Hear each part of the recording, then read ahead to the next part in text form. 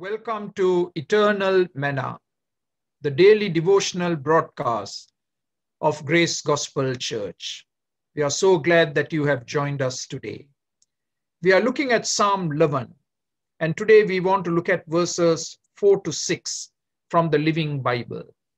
Verse 4 begins with that beautiful word of contrast, but. The temptation to flee, the first three verses. But verse 4 begins with this beautiful contrast word, but. The Lord is in his holy temple. He still rules from heaven. He closely watches everything that happens here on earth. But God is present with us. When it says that God is in his holy temple, God has tabernacled with us. Emmanuel, God is with us. We can go to the temple with the people of God. We can enter into corporate worship, and we can see the presence and the power of God released on our behalf, the temple of God. And God rules from heaven. Our God is the God of heaven. Heaven rules. God is in control. So I want to encourage you today to look up. Don't look down. You're going to get discouraged. Don't look around. You're going to get depressed. But look up. See the God of heaven. See him seated on the throne. God is in control.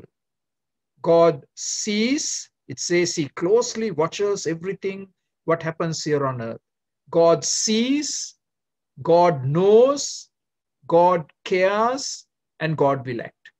I want those four words to be deeply impregnated in your mind and heart today. God sees, God knows, God cares, and God will act.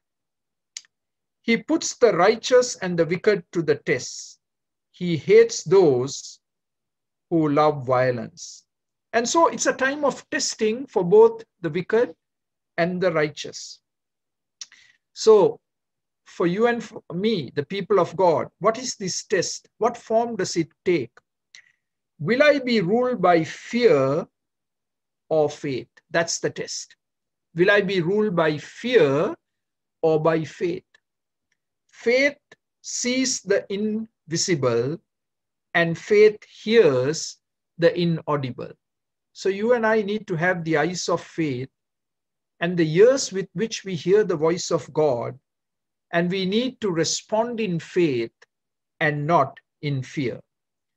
And it says that God hates violence. God hates evil. God hates sin.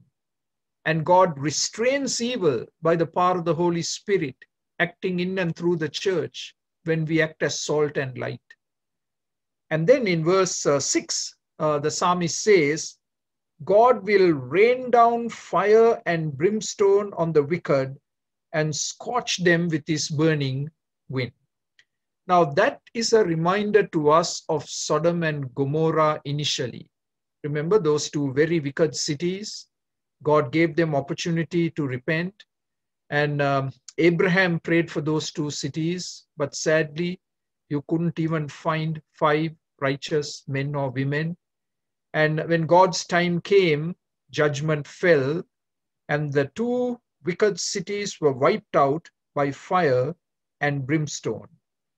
But fire and brimstone is also a picture of hell, where we are told that hell, the fire burns, and that the sulfur, the brimstone, it also continues to burn. Now that's a very horrible picture of hell, and we don't like to focus on a picture like that. We want to focus on heaven, yes. But that's the reality, that there is a real hell as much as there is a real heaven. And God is going to punish all those who have rejected him, the one way of salvation through the Lord Jesus Christ, and who choose to live their own selfish, independent way. And even though God has been merciful and given them opportunity to repent and to turn to him, they have willfully rejected him. And sadly, their ultimate destiny is hell. And we, the people of God, should care for those who are headed towards a Christless eternity. And we need to do all what we can to love them, to pray for them, to shed tears over them, and to share the gospel and to encourage them to trust the Savior before it is too late. Our God is the God of judgment. He is the God of love. And there is the wrath of God that the Bible talks about. And we can't downplay it.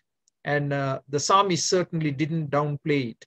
And we need to turn our lives over to Him now, surrender totally to Him, and live for Him and love Him today, and to share the gospel with as many people as we possibly can. May God bless you with a wonderful day today. Amen. For more videos like this, please subscribe to our YouTube channel, Grace Gospel English Church Toronto. Thank you.